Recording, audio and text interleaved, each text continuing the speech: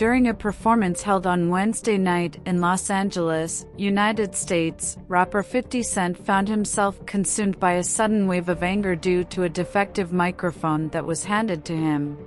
His frustration reached a critical point, leading him to hurl the object towards the crowd, resulting in a regrettable consequence. A fan was struck and suffered injuries in the incident.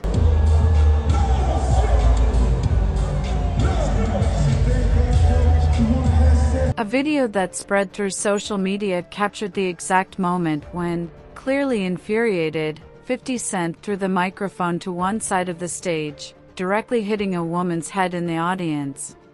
Subscribe and turn on notifications, and stay on top of everything that happens in the world of celebrities.